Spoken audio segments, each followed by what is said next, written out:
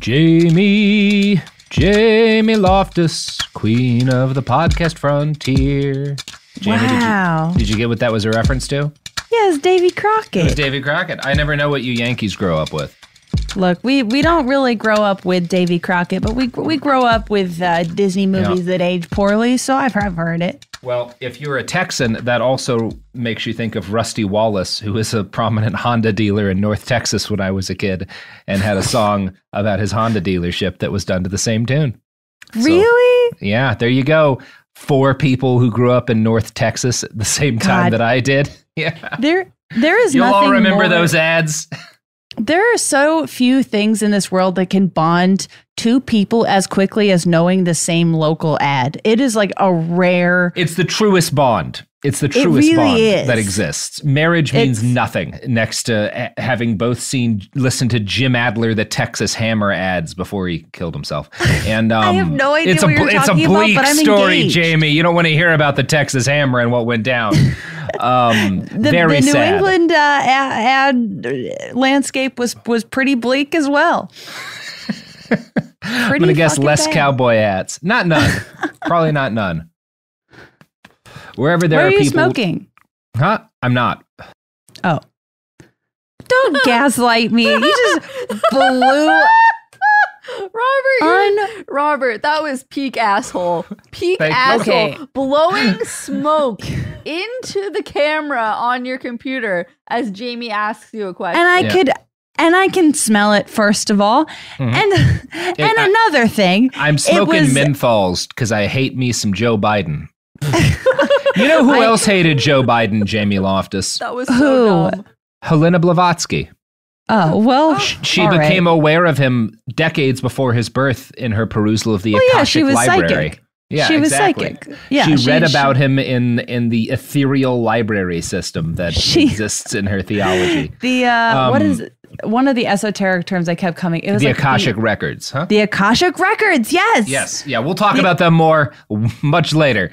A man at a diner in Florida was trying to unpack the Akashic Records for me, and I was like, "What are these? Like, can you describe?" And he's like, "I don't." Well, you know how really we started talking about Cairo and like Alexandria and the Library of Alexandria and like that. The Akashic Records are the ethereal equivalent of the Library of Alexandria, and Helena Blavatsky invents them. So we're going to be talking about that later. Don't worry. I have found that people will attribute whatever vague thing that they'll just be like, yeah, it's in the Akashic Records. And that's what the Akashic Records exists for. It's just a vague projection text. Well, I read about it in the Akashic Records. There's a future book about it or something. And you're like, how many topics are covered in the Akashic Records? Because it's all over the place based on how people talk about everything that's ever been written. So it's a library outside of time. So like you can read about the future by just like reading some history book somebody wrote. It's the way Helena back Blavatsky was aware of the fact that Donald Trump in the future would attempt to strangle a Secret Service agent to take control of the limousine away from him on January 6th. Oh, 666. Yeah, because that's got to be in there somewhere. So anyway, when we left off, Helena had kayaked her way to freedom and escaped from her. I don't know if evil husband's really the right thing to say, because spoilers, he spends the rest of his life like sending her money whenever she asks for it. She does not love or definitely want to her marry. husband she does not see as someone she wants to be around, and he did lock her in a castle, so whatever.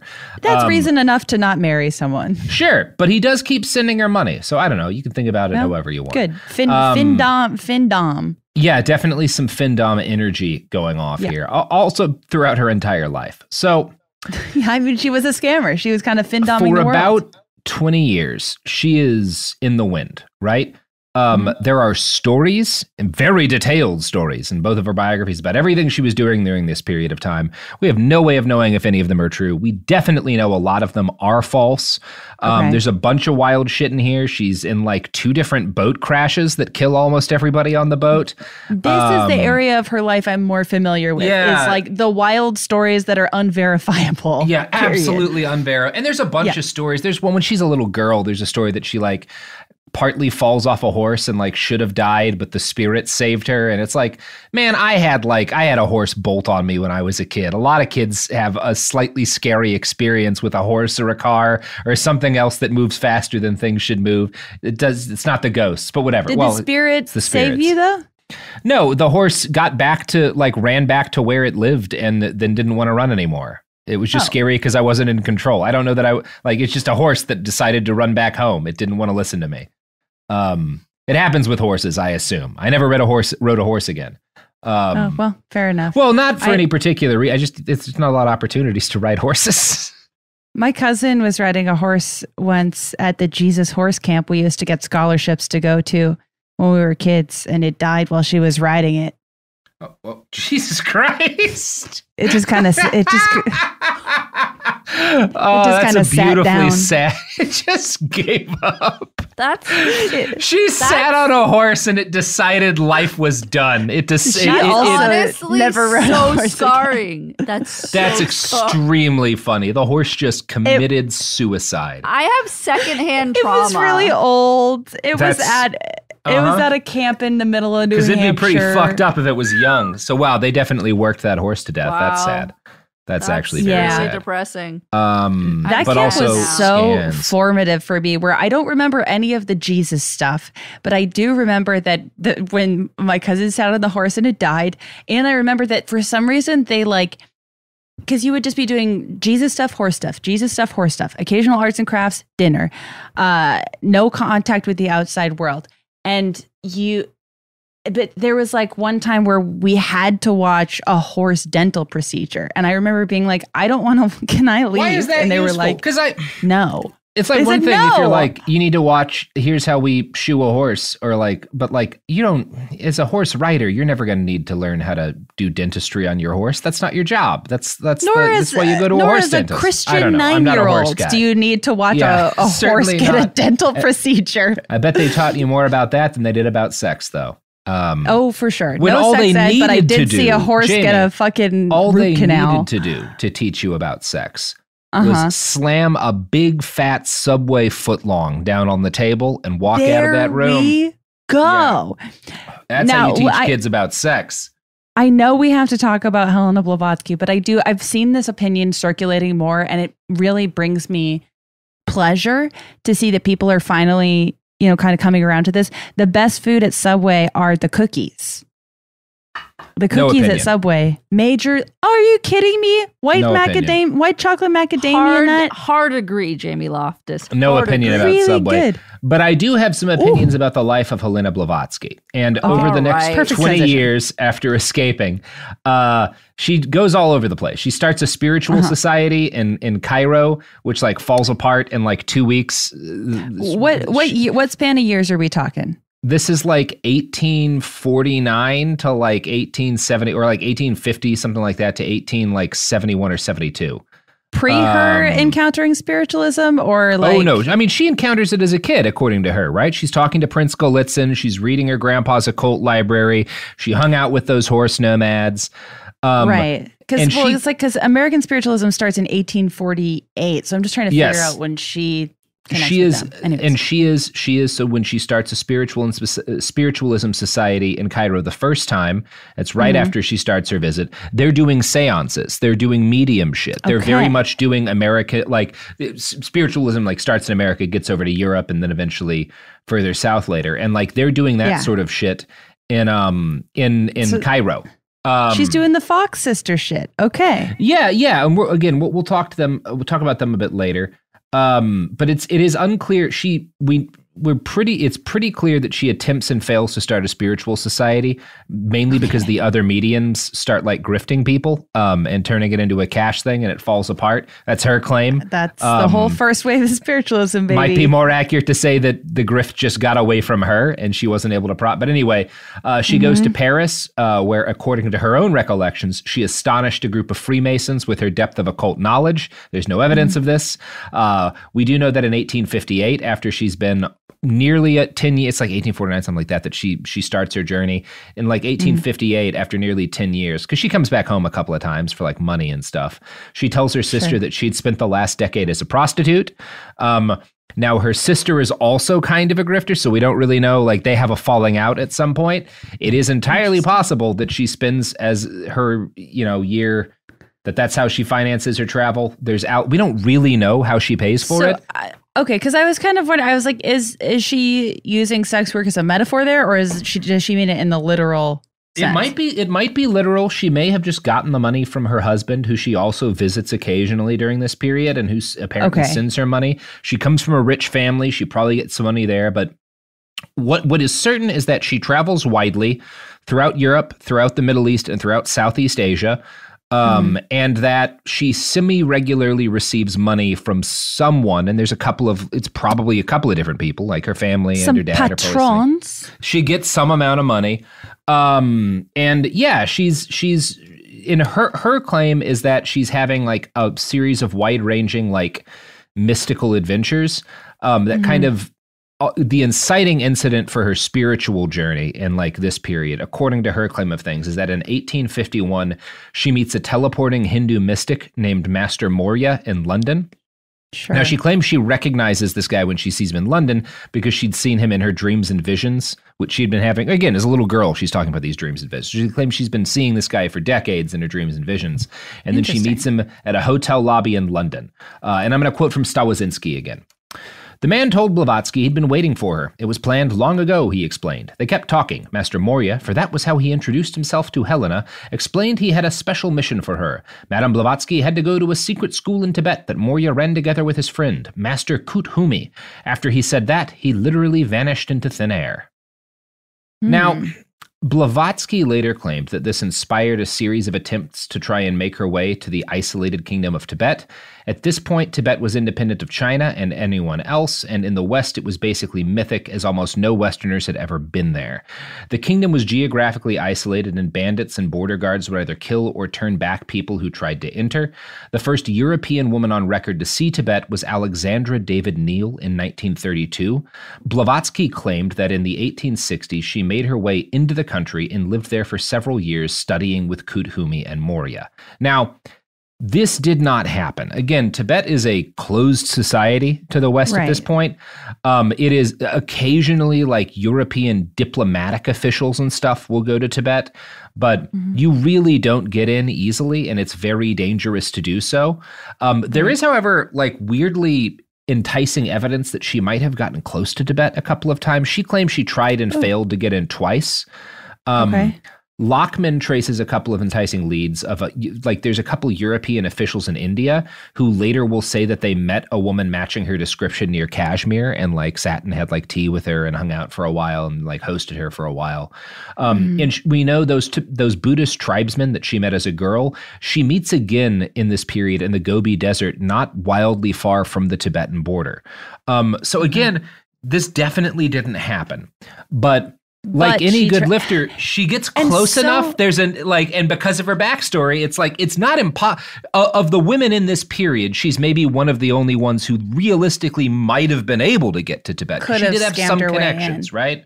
Yeah. But so much of her philosophy depends on this lie being true. Yes. All of it, 100% of it. Right. She claims that during her years in Tibet, she stays with her Kuthumi and Master Morya in their like occult compound, and she learns all these ancient mystic secrets and the secret history of the world. And yeah, so this is a very important period of journey for her, that she's getting this occult schooling and it's also like in the real Hinduism and Buddhism, right? Like this stuff that is not actually. Like she's inventing when she later brings knowledge of like Eastern religions to a lot of Americans. A lot of it's shit she invented, but she'll claim, we'll talk about this more later, that like, well, no, they just, the Hindus in India don't know the truth, but I got it directly from Master Morya or from Kuthumi, who like know the real shit. With stuff like this, it's just like, I mean, there's certainly another big name that comes to mind with this shit, but you're just like, be a novelist like your mom. Like what? Exactly. Write a cool novel about this shit. It's fine. Probably would have been a little racist, but it was the 1850s or whatever. No one's going to do much better than you. It's like L. Ron Hubbard shit. You're like, just stick to that. Come on. Yeah. No. It doesn't have to be a religion. She does not. So, this is a big part of her story. During that 20 years, she also will claim frequently later that she fights alongside Italian revolutionary, I think it's Giuseppe Garibaldi, and gets shot several times. She has some scars on her body that she'll show people the rest of her life and be like, this is where I got shot fighting, with Garibaldi in this failed revolution against the Catholics and the king or the Catholics and basically it was this revolution to try to gain Italy some independence from fucking Catholicism or whatever. She claims that she learned secrets from mystics all over the world, in the Middle East and in Tibet. She goes to the United States. Obviously, she hangs out with indigenous people and learns their mystical traditions and stuff, right? And then rebrands it as her own, I'm sure. That we don't, who knows the degree to which all of this is true. I tend to think it's about 15%. Most likely bullshit. And that she probably went to the equivalent of a truck stop and was briefly shook hands with a Navajo person and then wrote lurid stories about how she was instructed in their traditions and whatnot. That's the kind of person she is, It's if that. I mean, if she did, it's very possible. If it wasn't someone in fucking a San Francisco bar who had been to Arizona told her a story. And Well, it's also if she was if she was fraternizing with white spiritualists in the 19th century, they were just making shit up about indigenous people while they were massacring them. Yes. And so it's just possible that she talked to them and was okay, let's just take this at face value, even though there's almost everything spiritualists said at that time was totally wrong. Yes. And one of the very few solid things we can kind of grasp on during this period is that she moves to Cairo a second time. She attempts to create, this is years later, a second spiritual society. And this is, again, an attempt. This is when the spiritualist craze is kind of at its height. So she's continually trying to cash in on the spiritualist craze in Cairo because there's a lot of rich dilettante white people living in Cairo, right? Because it's, colonizer types. Yeah, exactly. And she basically seems to have put together a group of mediums and set them to the task of bilking rubes for cash. Blavatsky was said to have used a long glove stuffed with cotton as a spirit hand, basically puppeting it to do things and trick people into thinking she summoned a ghost that was manipulating physical objects. Mm-hmm. That's some of the best of both of the waves of spiritualism. That's some of the greatest stuff because it can be a terrific grift. The physical mediumship phase it's just fucking wild. She was big into having a physical dimension. We're going to talk about this a lot over the course of these episodes. Yeah, that is no longer the case because it was proven false just so many times that most people don't bother. And at this point, I have to note the long glove stuffed with cotton as a ghost hand was not a good grift trick. It does not seem to have worked on many people. Now. Lockman claims the woman who says this of Blavatsky, that she tried to con people with a big fake cotton hand, was a liar herself. And again, everyone who is arguing on the negative side of Blavatsky's life is also a con artist, spiritual grifter. So it is everyone is questionable who says anything about this woman. Most physical mediums have been disproved. But the best of what I know, because there's all this, I don't know, there's all this lore of there were a few spiritual, physical mediums who were never disproven. And then you can sort of find examples to the case that they may have been disproven and then paid someone off or situations like that. But the most convincing spirit hands, which is covered in, I think we talked about it in the episode of Ghost Church you're in. If you're using animal guts, people will start there. You can't just be a cotton hand. Psychic it's got to be surgery, goopy and wet. And because for whatever reason, people were more likely to believe that physical mediumship was real if it was wet. And there was this common belief that if you went beyond the veil and reached through to our dimension, you'd be goopy. And so women would there was a lot to do with as you talk about in your show, vaginal discharge and like ectoplasm and all this stuff. Like it's a whole history. Yeah. And it became this I'm curious of like what Blavatsky did specifically, but if she's using a bone dry cotton hand, that's not a show people are interested in going to. And that's where she is. She's a dry ass medium at this point, but, right? I mean, she's not gooping it up the way she's going to figure out how to get America very wet, but she doesn't know yet. Also, she's in Cairo.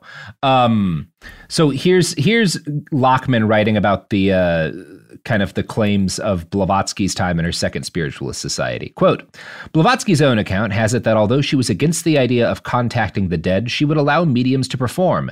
Emma Colomb was apparently one of these, and then explained to the audience the truth behind the phenomena. What Blavatsky wanted to show was the difference between a passive medium, that is, someone who is merely the means by which phenomena could occur, and what she called an active doer, someone who could produce and control the phenomena, and not, as with mediums, be controlled by them. In other words, a magician. That is, in essence, what she learned in Tibet, or wherever she was. Yet Helena Blavatsky claimed to be a poor judge of character, at least at this time. Or perhaps her generous nature was taken advantage of, something that will prove to be the case down the line. In any case, while she was away, the mediums, amateurs, according to her account, decided to try to fleece the members of the society by staging fake seances. They also drank a great deal, something Helena was decidedly against. When she returned and discovered what had happened, she closed the society down. Not, however, before a Greek madman who had been present at the only 2 public seances we held, she wrote, tried to shoot her. She thought he must have been possessed by some vile spook. Although the society lasted only 2 weeks, the attempt on her life, if it was not an exaggeration... 2 weeks? 2 weeks! A fortnight? She goes from starting a spiritual society to a guy trying to assassinate her and a bunch of mediums like creating a con artist ring in 2 weeks. It's amazing. This does all kind of track that she, and not to say that the spiritualist mediums were like actually pulling shit off. Statistically, they were not.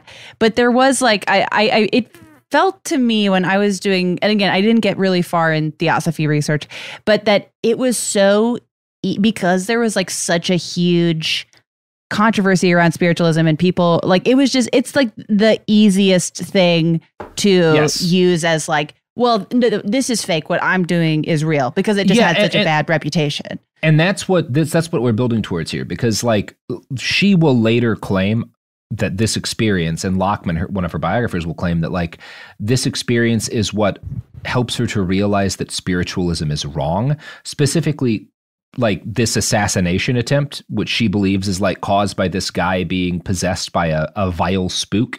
Is there proof that the assassination attempt happened? I'm curious. Absolutely not, Jamie. Okay, absolutely I was like, okay, just checking. But this is what Lockman says proves her point. Quote, what her mediums were contacting were not the souls of the dear departed, but a species of astral hobo, psychic tramps with nothing better to do than hover near the borderland between the living and the dead, looking for some mischief. It was the insight that would lead to a lifelong feud between Helena Blavatsky and the major spiritualists of her time. And I gotta say, Astral Hobo, fucking good band name, right? Huge in the 90s. Huge in the 90s. Mostly forgotten now, but really controlled because of that sex the Rhode scandal. Island punk scene at one time.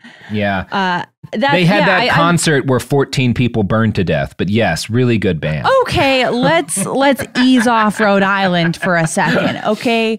Because some people were really sad when they learned about that when they were 10 or whatever. I don't. Yeah. Anyway, it was sad. Anyway, very sad. But it makes it there, especially at this time, getting as far away from spiritualism as popular was how a lot of movements started. Yes, exactly. And that is how Blavatsky claims it happens. And she went on to make something way worse. So she does a bunch of other shit. Like, again, there's this whole period. You can read, both in Lockman's and Mead's biographies, you can read many pages about what she supposedly did in this period. I'm not going to get into detail on it because it's almost certainly mostly nonsense. Although she definitely went places and did stuff, and it was probably pretty interesting. I'm going to guess the actual biography of Helena Blavatsky is also quite interesting, just not very flattering. Sure. So she, we know she like bums around Europe about her precise moments are unclear, but when she comes up on the historic record next definitively, it's in the United States. So we are pretty sure, because there's, government docs and shit, that Helena Blavatsky lands in New York on July 7th, 1873. I've definitely heard some people say it was 1872. I assume Lockman's not wrong here because it's such a documented basic fact. She's 42 years old. Now, this is not her first time in the United States, according to her. I don't actually know that there's documentation that she visited before, but it wouldn't have been weird if she had gone through the U.S. on her way to India because of how travel worked at the time. Right. Yeah. Okay. She claims that she was supposed to ride there on a first-class ticket, but gave it up to help a poor family afford the journey. There is no evidence this is true. Mead seems to say this is clearly a lie. Lackman takes it because, again, he's very invested in her being a hero to the poor. So she says she arrives with only a few dollars to her name, plus a massive fortune in cash that Master Moria gave her, but that she wasn't allowed to spend, right? She couldn't use it at all. She had to give it to a random guy in Buffalo. There's God. Cool, because again, she's getting messages. They told her to go to Tibet. Now they keep giving her commands all through her life. So she gets told where to find this package of money, and she has to take it to Buffalo. Again, zero evidence. And again, it's there's huge spiritualist overlap there because it was all almost exclusively in upstate New York was where it was popular. Yes. Yeah. Now, next, Lockman claims that she basically lives the life of a stereotypical immigrant to the United States. Quote, her adventures in the next few years are a kind of American success story in which a penniless foreigner arrives in the New World and through courage, persistence, and determination makes good. Now, this is nonsense in part because she gets a bunch of family money at some point, but she was rich the entire time. Well, no, she seems to have been poor for a while. There were issues with her getting her money, and if you have an issue getting money mailed to you, that could be years. Sure. So she is living in a working class house. Both Mead and Lackman claim she becomes the den mother for this bunch of immigrants making a hard scrabble living in the late 1800s in New York City. Now Mead notes that, and one of the ways in which her story differs from Lockman's, Mead notes that Blavatsky got the idea to go to the United States while she was in Paris in the spring of 1873, and someone tells her about spiritualism and that it's taken over the United States. This is probably not true because she would have known about it way before this. It's weird. I don't know. It's a weird claim to make. But doesn't seem like this would be something she'd be 25 years late to. I think maybe the germ of truth in there is that she probably goes there because somebody in fucking Paris is where people are making a shitload of money pulling off the grifts that you failed to pull off in Cairo. New York City. Is fucking New York City. That's where that shit'll work. Yeah. So we should probably talk about spiritualism. There's some stuff you've been alluding to, Jamie, that maybe our listeners who haven't listened to Ghost Church because they're cucks don't know. Fucking cucks. Mm-hmm. Legally, they are. Yes. Sophie, what? It's time for an ad break, but you're on a roll. Oh, thank you. You know who's not cucked? Wow. Okay. Wow. Oh, you cannot verify that. Wow. You're right. You're right. Hard to prove. And honestly, fine either way. It's all good. It's all good in this hood. We don't discriminate here. Yeah. Get cucked, get not cucked, be the cuckold, be into magpie fetishism. I'm not sure what that is, but figure out a way. Someone's going to get into whatever the fuck. Yeah, surgically implant an egg into another person. Actually, now that you say that, that definitely exists in cartoons. That's got to be a fetish, right? That has to be a fetish. Absolutely has to be a fetish. Oh God. Yeah, egg. I mean, there is specifically a sex toy that you can pump eggs into somebody with. They're made out of a gelatin. Nasty. That's nasty. I don't like it. Well, that's a thing that people can do if they want to. Go to an ad break. My God, man. Yeah, here's some ads.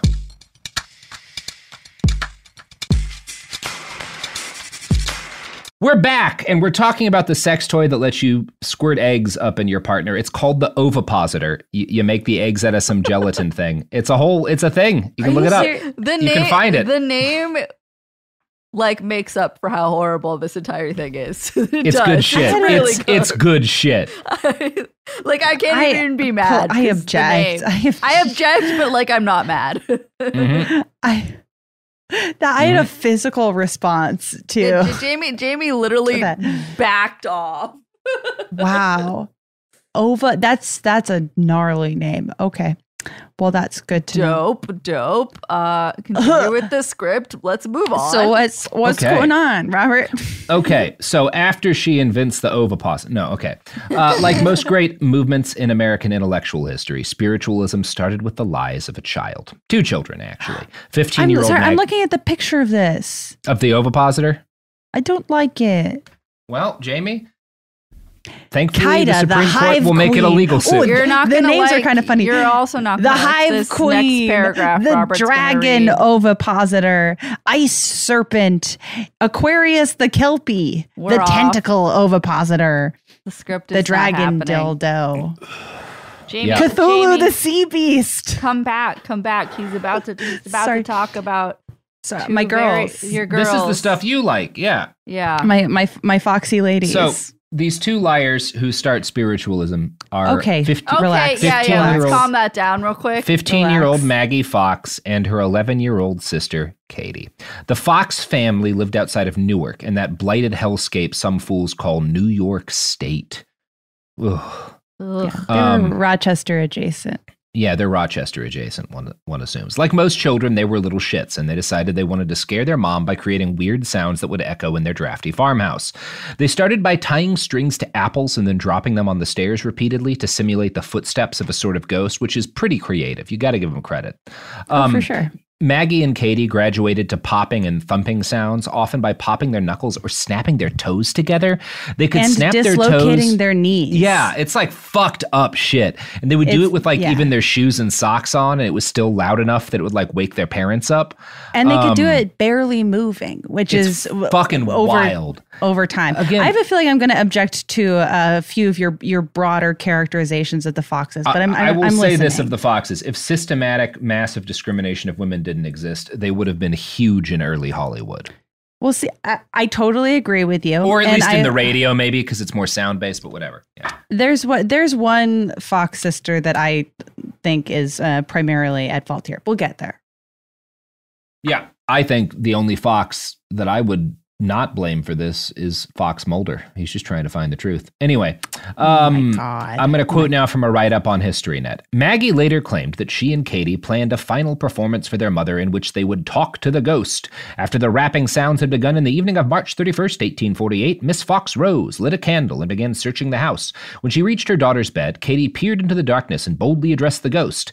"Mr. Splitfoot, do as I do," she said, snapping her fingers in the cadence of the earlier noises. The appropriate raps followed. Maggie then clapped her hands 4 times and commanded the ghost to rap back. 4 knocks followed. As if on cue, Katie responded by making soundless finger-snapping gestures that in turn were answered with raps.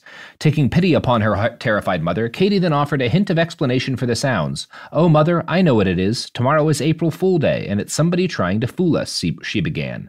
But Miss Fox apparently refused to consider the suggestion of a prank. The ghost, she believed, was real, and, terrified though she was, she decided to test it herself. Initially, she asked the ghost to count to 10. After it responded appropriately, she asked other questions, among them the number of children she had born. 7 raps came back. How many were still living? 6 raps. Their ages. Each was rapped out correctly. As Miss Fox later recalled, she then demanded, if it was an injured spirit, make 2 raps. Promptly 2 knocks were returned. Mrs. Fox then wanted to know who the ghost was in life. Maggie and Katie quickly concocted an answer. The spirit, they claimed, was a 31-year-old married man, dead for 2 years, and the father of 5. "Will you continue to rap if I call in the neighbors?" their mother asked, "that they may hear it too?" So that's the start of all this, is right? Like, that is the start, yeah. And then the whole neighborhood gets in on it, and it very quickly gets out of the control of these 2 kids. Yeah, very immediately. And again, like, they're kids trying to fuck with an adult, and then the adult just doesn't seem to get it, even when they pull the April Fool's thing. And it very quickly becomes something that, like, well, if you tell the truth now, like... Right. Well, it got out of their heads really quickly. And it's also like at this time in this area, there were a lot of like, this was like, I mean, this specific thing happening was unique, but there were a lot of similar cases reported. So it was like, I feel like it's really often characterized of like, they were just fucking idiots, but it was like this had been reported as news before. So there was some precedent for it. And then it's when their older sister becomes involved that it really becomes an issue. Because I don't know.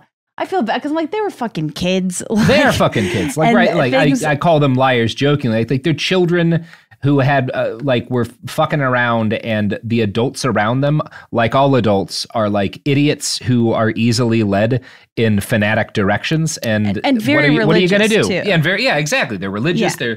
It's like the kind of the opposite of a satanic panic, because I guess people weren't. Well, I mean, that does happen too. There's like a backlash from the church in their town as well. It's a fascinating story. They're children. Obviously, it's not their fault that the adults. It's when they're. It's almost. I haven't watched South Park in a long time, but a lot of old South Park episodes, like the plot would basically be all of the adults get into some do something, like get onto some insane bandwagon, and it causes problems, and like the kids are just kind of caught in the middle of it. It's kind of like that story. Like all of the adults in this town are just like immediately lose their minds, and the girls just have to keep going along with it. It's very funny. Yeah. And then when their sister gets involved, because they have a sister who's in her like 30s, who comes over. She's a single mom who's like kind of barely making ends meet, and like basically sees an opportunity with what they're doing, and like realizes that this is something that she can monetize. So there's like so many different, I don't know, like the story as it's later told was that like the older sister was able to convince the girls that what they were doing was real, and like to establish like, oh, well, it's not morally wrong what we're doing. You're just passing along messages. And then the older sister would mostly profit from it, and was always in control of the money and the tour schedule and all this stuff. So actually, Jamie, older sister villain. There's a place I might suggest our listeners go if they want to know more about this. You actually might really benefit from listening to this podcast. It's called Ghost Church. And it really has a lot of fascinating stuff about American spiritualism in it. A friend of mine made it. You wouldn't know her. I don't like podcasts, so they're hard for me to listen to, especially if it's a woman talking. It bothers me. Their voices are so hard to listen. They're so grating. Get one of those woke? Like mafia voice changers, so that it goes like, it makes her sound like a man. I just hope it doesn't get political, because I just don't like when podcasts get political. Jamie, you may be a great candidate for my new device, the Jocko Willink podcast voice changer. If you want to listen to a podcast by a woman, but you don't want it to be woke, you just turn this on, and it sounds like that Navy SEAL guy who started the grift of Navy SEALs writing books and making millions of dollars, and now has a podcast. Look, you want whoever you want, the lady from Serial, one of the NPR ladies, you can make any lady sound like Jocko Willink and thus not woke. Wow. Okay, cool. I'm in. We also have a reverse device that makes Dr. Jordan B. Peterson sound like Kamala Harris. So, like, whatever you like. What? Sorry, I am trying to imagine some Jordan Peterson aphorisms spoken in her voice. It's pretty fun, very right? Funny. Yeah, exactly. Oh boy, making it good for whether you're an for insufferable right winger everywhere, or an insufferable left winger. If you want to listen to podcasts that you shouldn't be listening to based on the things you say on Facebook, buy our voice changing devices. God, what a long, pointless bit. I'm so sorry. Look, we got there. Right, we got there. So yeah, it's the Fox sisters, get themselves in a little bit of trouble. The neighbors come over, and one of the visitors suggests like trying to create a code for the ghost that can wrap all the letters of the alphabet. And this really expands the number of things you can do in a seance. There's a funny moment where like the girls are pretending to be a murdered peddler buried in the basement. So the adults try to excavate the basement, but then it rains just in time to like flood the basement, so they can't continue the excavation. So like the rumors keep spreading, and soon the Fox girls are traveling all around, I say the United States, like the East, but that was most of the United States at this point. It's why it does get them access to like all these like educational like shit they never would have gotten access to. Well, there's what else are you going to do if you're a girl in 1848? Like, this is your best bet. Katie Fox lived with Horace Greeley for a while. Like, it's like all this fucking wild stuff. Like their older sister gets involved at one point, and like, well, that's what I'm saying. The older sister is the one that's running the business. Yeah, she turns it into like a solid grift. And she becomes a medium as well, and like now it's a whole production. Yeah, and it's the claim that Leia makes, who is their older sister, like in her version of events, which is her like claiming that this is all legitimate. Her memoir is wild. Yeah, seeing what her sisters were doing made her think about the work of a guy named Andrew Jackson Davis, who was a best-selling author at the time. And Andrew Jackson Davis wrote The Divine Principles of Nature.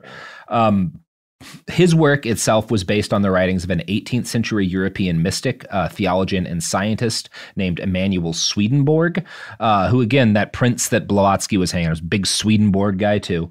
Now, Swedenborg wrote that all human experience was a fraction of a larger spiritual universe. In 1847, Davis had written his book, which kind of made Swedenborg's theories popular. And this is the first time we get this. It's kind of like the early version of the world is a simulation thing. Like Swedenborg's idea is that the material world is like a shadow of the spiritual universe. And this is how the dead are able to be in regular contact with the living. Like the dead are constantly interacting with us, even if we don't realize it, because we can't see the larger spiritual universe. And Davis had predicted that the truth was eventually going to become present in the form of a living demonstration, right? Eventually, there's going to be physical proof of the spiritual world and of the communication that happens between those two worlds.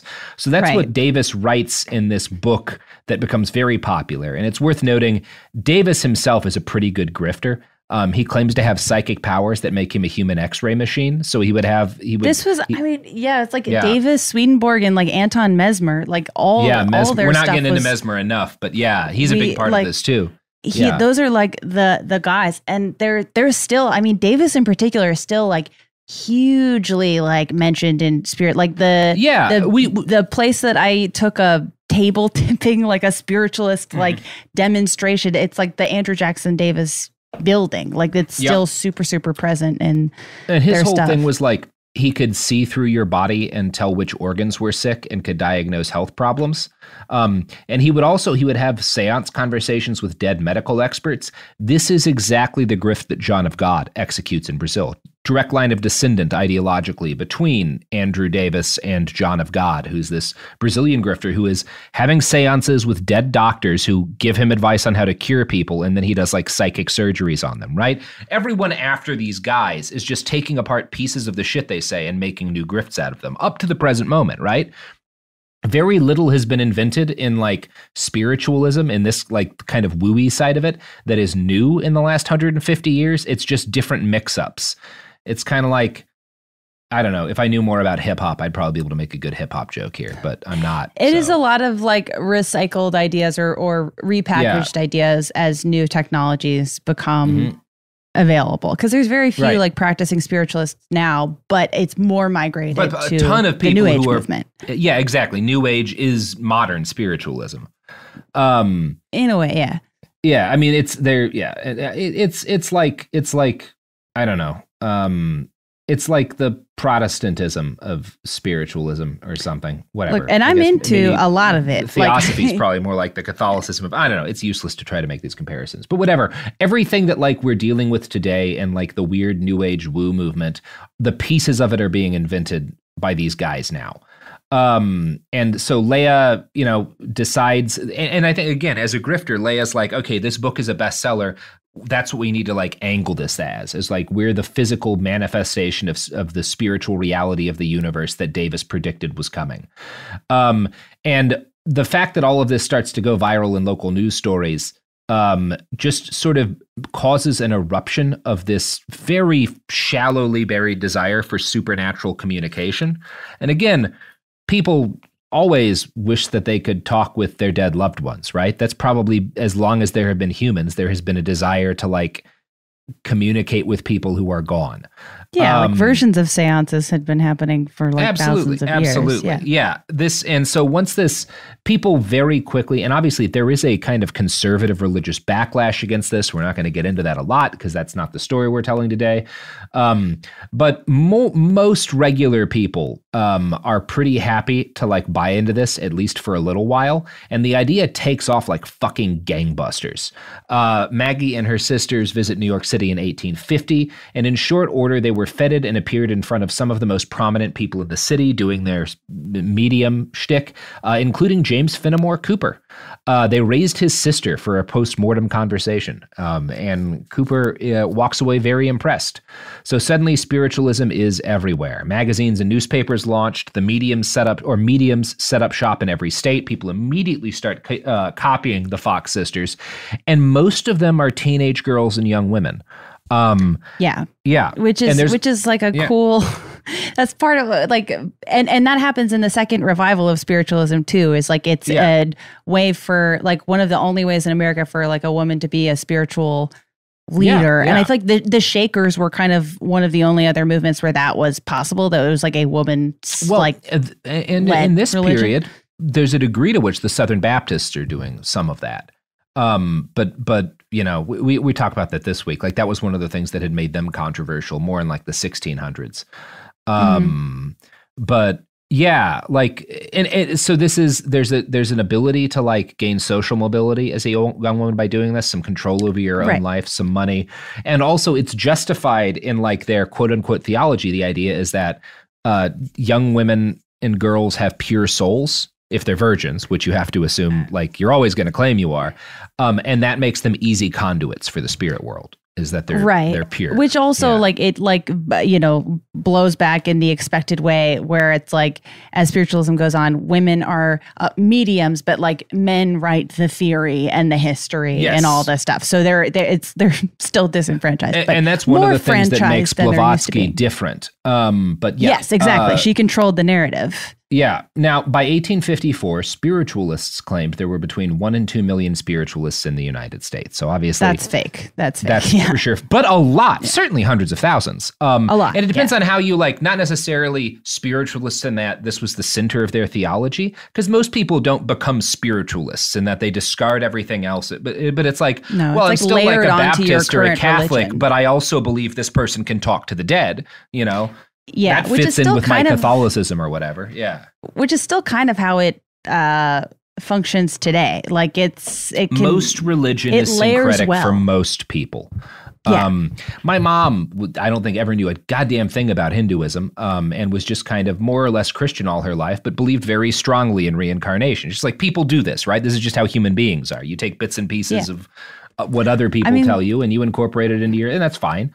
There's a lot of spiritualism stuff that I'm like, yeah, sure. Yeah, sure, whatever. Yeah, it's whatever. I don't care. But a lot of people are into spiritual. And again, it's probably useless to say they're spiritualists, but I wouldn't be surprised if 1 to 2 million Americans became convinced that like you could talk to ghosts through mediums. Right. And a lot of this also had to do with the fact that it's like, I don't know. I feel like that also gets like lost in the discussion sometimes of like, this was a science this was a religion that was presented itself and still presents itself as like, well, we're backed by science. And like, this was a time where like, it was, which I know Blavatsky, you know, goes nuts on as well. Like, oh yes. Yeah. They, which I think is why so many people were willing to buy into it, was because there was so much science shit they never would have believed was possible being proven. So they're like, well, why not this? Yeah, we'll be getting to that. But that is a huge, like the fact that this is a time in which for the first time in history, people are like starting to invent things that like you can't imagine some guy zapping into the world out of like a lightning bolt, like a sword or whatever. Like you can imagine some sort of, but like once you have like automotives and electric lights, it does seem a bit different. Right. You're like, okay, yeah, sure. We can talk to ghosts. Why fucking not? Yeah, I can imagine some fucking ancient giant building this big statue or whatever. But like, yeah, now things are going to, anyway, whatever. By the time Blavatsky makes it to the United States in 1873, spiritualism has passed its first great wave. And a lot of folks probably figured it was dying out. Helena Blavatsky may in fact have thought so. Because of the Civil War. That was why a lot of it like peaked in the Civil War and then declined. Yeah, and so it's decline. It's well past its height at this period, and this is probably why for the first year or so she's in the United States, Blavatsky doesn't really make any effort to establish herself as a guru. Legitimately destitute, her first move in the city. Now she is still a grifter, so she moves there and she immediately tries to notifies the New York Sun that she has arrived in the city because she's a noblewoman, sure. right? Right. And there is a lot less happening in the world back then. So the Sun sends a reporter, Anna Ballard, to interview Blavatsky at the house where she lived with several working-class immigrant families. Blavatsky claims that she and a number of other aristocratic Russian women had been studying medicine in Zurich to become actual doctors, which is not a thing that a lot of women can do in this time. When suddenly the emperor of Russia changed his mind and forbade women from learning men's trades. And she was like, and so all of these women who had learned science, we all had to flee to the four corners of the world to not go back to Russia. So that's the first, I don't know what her grift plan for this was. There must have been one. She wouldn't reach out to the Sun for nothing. Right. This isn't going nowhere. But where is this going? It doesn't go anywhere. It doesn't work. The Sun runs this as front page news on July 28th, but they don't mention her name. They end the story with the words, quote, "These accomplished women, polyglots, travelers, scientists, nearly moneyless, are able to do much and want something to do." But it's just a human interest story, and they don't name her. So she doesn't actually, there's no... Oh, interesting. She doesn't get shit from this. So she had been hoping this would kind of work as a want ad, and she would be able to get some sort of a job or some sort of attention she could turn into money from it, but it doesn't. So she languishes for a while. She uses her mystique as a Russian countess to she's able to convince people. She is a Russian countess, and she's able to convince people to she gets a job writing advertising cards and stuff. She gets a couple of weird gigs because people are impressed by her background, but she can't really hack it with any more substantial work. She tries to be a leather worker at one point and just is no good at it. So frustrated, she lapses into her girlhood habit of telling stories about the supernatural. Her biographer Mead writes, quote, "Apart from spooky stories, Helena amiably dispensed information about people's pasts to anyone who asked. Miss Parker, for one, was greatly startled to hear about incidents in her own life that were, she thought, only known to herself. When she asked to be put in touch with her dead mother, Helena refused. Her mother progressed beyond reach, involved herself in higher matters now. Since Madame continually claimed to be under the authority of unseen powers, Elizabeth and the others at 222 Madison assumed she must be speaking of her spirit guides and naturally concluded that she was a spiritualist." So she's doing cold reading on these people, right? Whenever someone's like, oh, they knew things about me, it's probably because, okay, did they start by asking a series of questions that they then turn into a revelation, Right, leading questions, and then if they start to ask for things that are too specific and you don't know anything about them in advance, redirect. then you say, you redirect, or you're just they're concerned with higher matters. Yeah. Right. Yeah. So, that sounds like a classic, I didn't know anything about you before you entered the room kind of thing. Now, they assume she's a spiritualist because of what she's doing. And again, cold reading, this is the period in which it's invented. She's one of the first people doing this, at least in an organized way. Spiritualists... If you were a medium that didn't get busted, you were really good at doing that. Now, the voices that she claimed to hear were not, in her mind, the dead or spirits of any kind. She insisted that they were real living men. Her master, Morya, and Kuthumi, who's, I guess, also her master, but he's always called Kuthumi, and the other one's usually just called the master. Now, she insisted, again, that these are real-ass dudes who live in Tibet, that she had, met and stuff. They just are keeping up the conversation via psychic phone calls.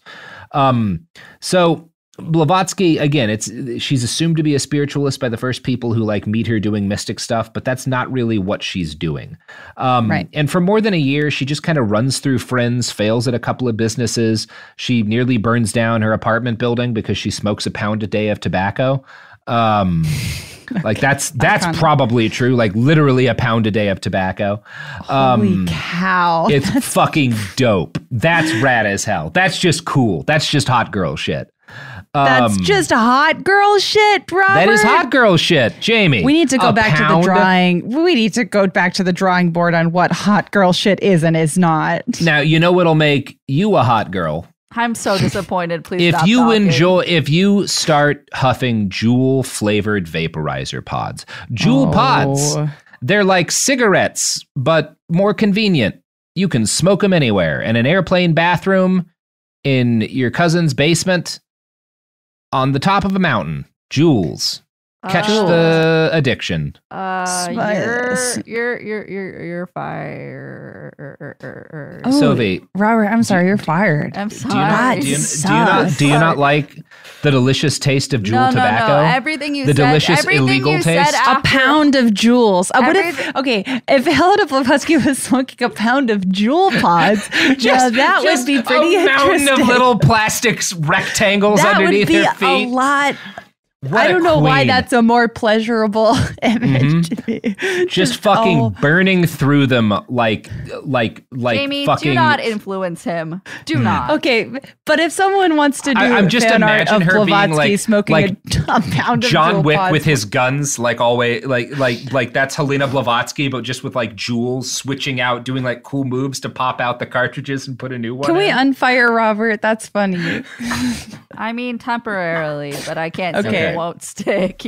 All right. Okay. Well, here's some more ads for our primary sponsor, the tobacco industry.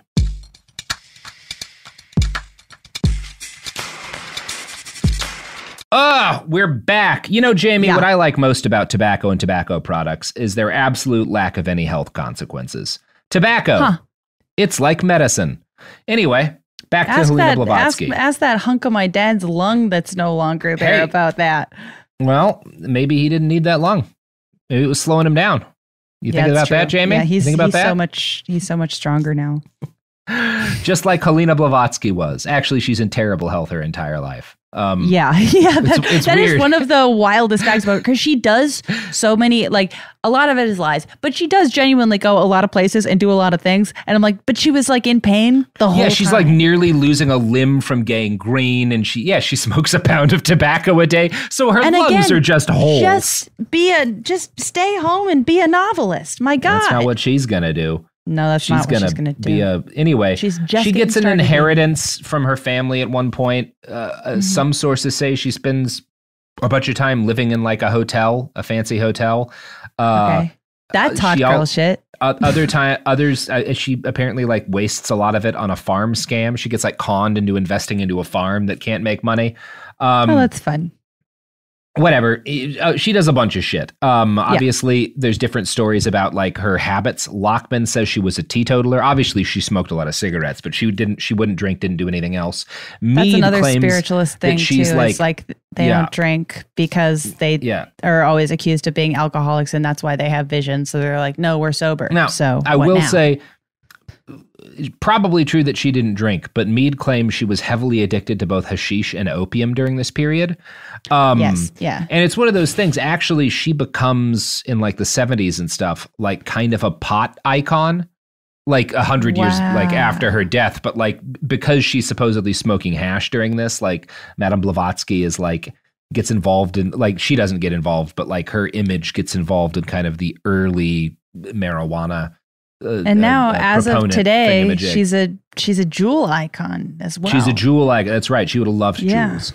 Because everyone does agree she was a chain smoker with the kind of dedication that today you only see in Serbia.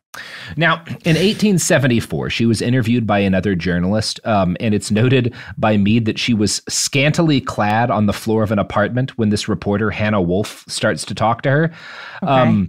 And Wolf, I think, works for the Post and gets like fascinated by her, follows her around. She like Blavatsky tells her about fighting with Garibaldi and like shows her scars.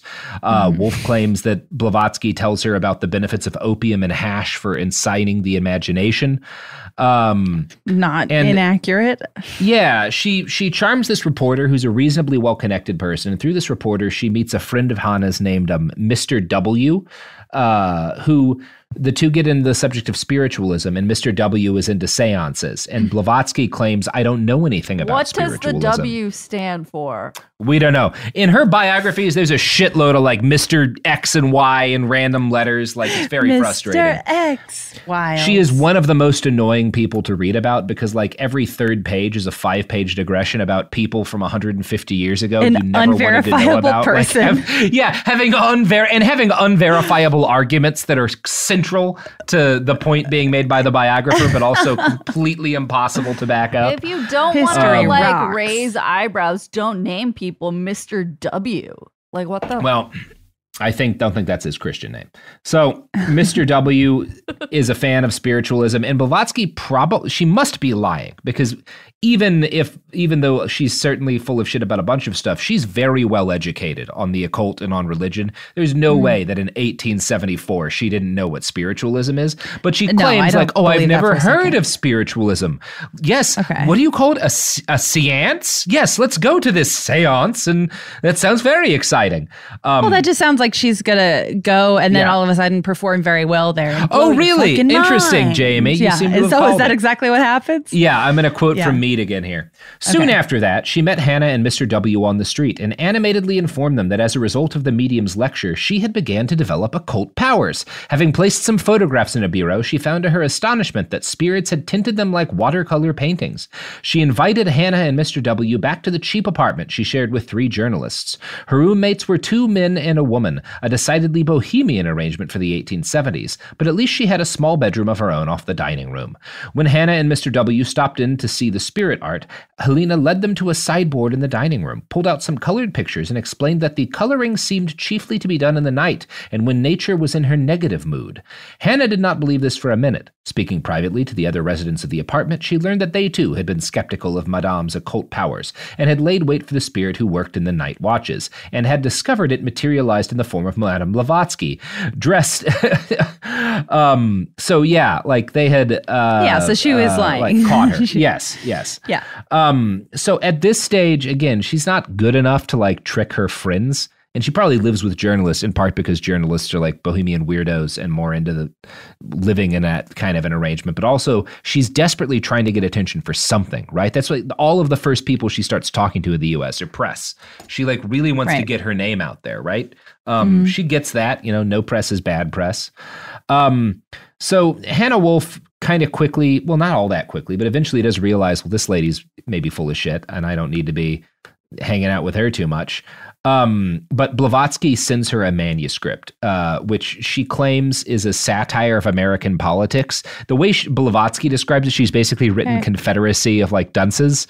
And Hannah Wolf starts reading it and is like, this is number one, this is very bad. But number two, like, this seems really weird. Like none of it reads properly. And she's like hanging out with some mutual friends who like are also friends of Blavatsky and shows it to them. And they're like, so like a couple of weeks ago, we gave this lady a Russian book and she just translated it into English and replaced Tsar with president. And that's what she's claiming is a satire of American politics. That's a good one. She got their asses. She got their asses. So weird. Yeah, it's funny because it's like there's a lot of her, the way you're describing a lot of her behavior. It's like, okay, what's the end game? Like, it sounds like she's trying to like piggyback onto the adjacent movements to what she was trying to do in other locations. But like, what's the end game? What is the end game? Well, you know what the end game for us is, Jamie? What? When the FDA comes after us for the vast racketeering scheme that I've put together. Look, I didn't realize that we were allowed to talk about that on mic. We are allowed to talk to that. Uncle Robert's ghost potion makes you into a ghost. See, I'm selling ectoplasm that stores well in your crevices and releases on demand. Mm-hmm. Yep. So buy our ghost potions and crevice goo. I don't know why. We're taking this shit on the road. This isn't time for an ad, Anyway. So she moves after this, things with Hannah fall apart and with those friends. This happens a couple of times early on is like she's people moving around New York City she's a con artist. Yeah, she's moving around New York City because she's a con artist.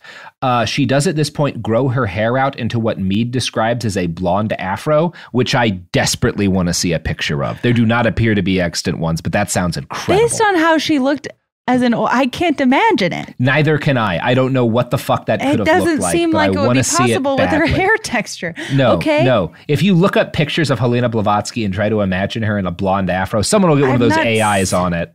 Oh, God. It's very funny to think about. Yeah. So this is, again, summer of 1874. She sets a new motto for herself. Try, right? It doesn't matter what you're trying, just try. Quote, to be sure, she had been trying all along, but efforts had been confined to the realm of the impractical. Perhaps it was time to attempt something different. Laying aside her gimmicks, she found a way of meeting the much admired Andrew Jackson Davis, the first important figure in American spiritualism, and a man whose writings were respected throughout the world. Even though the Poughkeepsie seer knew nothing about Helena, he accurately gauged her true worth and extended a generous welcome. So she somehow manages to kind of get this guy on her side, right? Like, and she's something that she's a very charismatic person. She's good at reading people and manipulating them.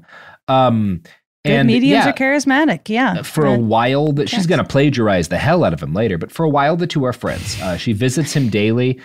He takes pity on her money troubles, and he gets her a job writing articles for a magazine called Psychic Studies. Blavatsky's articles were interesting because she seems to she views very much the seance and medium stuff as not important and is primarily writing about it to make the case for a larger occult worldview, where like speaking to the dead is more like a piece of a mosaic she's kind of cribbed together from bits of half-remembered, heavily manipulated Buddhist and Hindu mythology. And it was around this time, running out of money and people who'd listen to her just say shit, that Helena Blavatsky came across an article in The Sun by a fellow named Colonel Henry Steele Olcott. Oh. Mm-hmm. Oh, sorry, I didn't have any other. That was the end of my reaction. That was just that. Yeah, that was a dun dun dun moment. Anyway, so Olcott is an interesting guy. He was a colonel because he had like done some shit during the Civil War, mainly like organizational shit. He was like a legitimately like really talented organizer. He's a lawyer, but he's also this guy. He like abandons his wife after he gets bored. He's searching for something in his life beyond like being an upper middle class Victorian gentleman, which is why he abandons his wife and family. And he cons a newspaper into paying for him to visit a farmhouse in Chittenden, Vermont, where a spiritual manifestation had reportedly occurred.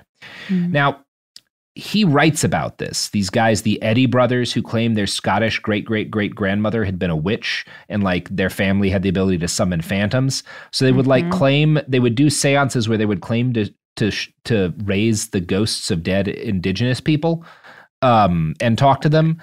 And which is one of the most sinister, shitty fucking things that spiritualists do is live on indigenous land, know nothing about it, and then claim to be, and then literally steal their ghosts. Steal their ghosts and make up history that serves their narrative. Just, ugh. And it's also, they're kind of doing, their contribution to the grift is they're kind of doing a puppet show. Like a shadow puppet thing is what it sounds like, because they have this like closed cabinet that's like their altar, and they'll like summon these spirits, and you can watch them like fight duels with swords and stuff. Like, again, I think they're basically doing shadow puppets and claiming that they're like summoning spirits. Yeah.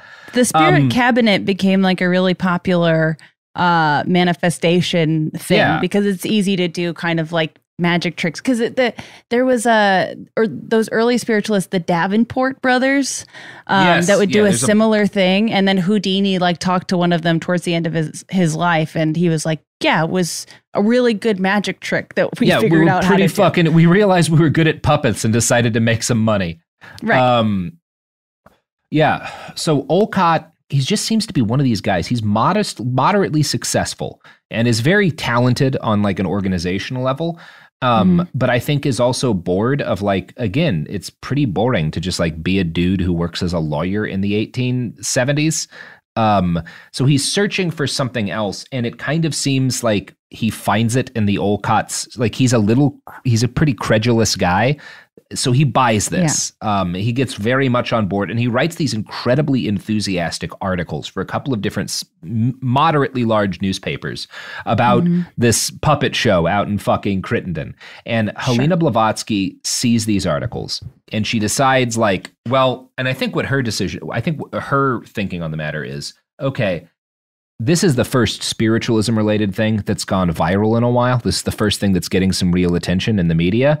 Sure. So if I get down there and if I can get face to face with this journalist who for whatever reason has gotten people to care about spiritualism again, there's probably some way for me to make this work out for Helena, you know? And then he becomes her Mr. President. down He the sure line. does. He sure does. That is absolutely the way this story goes. Mm-hmm. So she travels to Chittenden. She shows up dressed like absolutely no one else on earth, as Lockman describes. Quote, "The first thing he noticed was her red Garibaldi shirt, a military tunic in blazing scarlet that had been the height of haute couture for a season or two and was not yet out of fashion. Amid the sober dress of Vermont farmers, it must have been a sight, as must have been the Mongolian features that may have helped her in her Tibetan forays." Lockman's a little racist. "After the shirt, Olcott next noticed her hair, a thick blonde mop that stood out from her head, silken soft and crinkled to the roots, like the fleece of a Cotswold ewe. Then the massive Kalmuck face, full of power, culture, imperiousness, that contrasted sharply with the dour looks of the other guests. This caught his eye, as must the fur tobacco pouch, the many rings that adorned her delicate fingers." So old-timey writing is so goofy. Oh my God. Say less. It does say a lot about Blavatsky that Lockman, this guy writing about her much later, is like clearly taken in by her spell. But that's how a lot of like women were written about who were a part of like women who had magic attributed to them, which is kind of wild because it's like at this time there were still witch laws, but this was like a unique moment in history where people were like willing to kind of forego the witch laws for certain women. Lockman writes this in 2012, and like the reason he talks about her Mongolian features there is that's one of the reasons he tries to convince us she would have made it to Tibet is that, well, she looked Mongolian, no one would have noticed. That's pretty fucking racist, dude. Yeah, like that's what a crock of He shit. also says that her face has like Kalmuck features because she spent so much time with them, which is also like. Anyway, those are like the spiritualist horse shit. Is like, yes, like a person imprinted on me. So now I look exactly. Like, it's something else. Simply not how that works. But clearly, like Blavatsky has been all over the place, and her dress is very eclectic. She's got stuff on her from all around the world. No, you're not going to run into anyone else who looks like Helena Blavatsky in like 1874. No, that's for damn sure. Yeah. So this journalist guy, Olcott, who started to get kind of pilled on spiritism and stuff, is like, sees her and is like, well, there's probably something going on there. Being the guy I am, I'm going to hang around this lady. And Blavatsky, she basically sees through the core of this man immediately, and just takes him apart as a human being and like weaves herself into every aspect of his being. Henry himself later recalled, "Her manner was gracious and captivating, her criticisms upon men and things original and witty. She was particularly interested in drawing me out as to my own ideas about spiritual things, and expressed pleasure in finding that I had instinctively thought along the occult lines which she herself had pursued. It was not as an Eastern mystic, but rather as a refined spiritualist that she talked. For my part, I knew nothing then, or next to nothing, about Eastern philosophy, and at first she kept silent on the subject." So she lets him, what do you believe about spiritualism now? What are you thinking? What does this make you think? She's cold reading him. She's literally I've had cold these reading mystic him. ideas too, and what you're thinking is based upon these things that I read in my grandfather's and yada, yada, yada. You know, she makes him feel like he's somehow tapped into some secret, like, oh, I know you're just getting into this, but you're really advanced in your understanding of the spiritual world, right? Right, because she needs something from him and he needs something from her. It's so wild, like how, I mean, her story and a lot of people, it's like I feel like specifically just really took advantage of how little people knew about anywhere that was not the West and just sort of invented shit. And the fact that like New Age leaders still do that shit to this day. Yeah, it's pretty funny. Even though the information is now accessible, like it's just wild. Now, and it's interesting when you look at like what Henry started writing about her in his articles about her. One of the compliments he pays her is like the highest compliment a man could give a woman in the 19th century, which is that he considered her androgynous rather than female.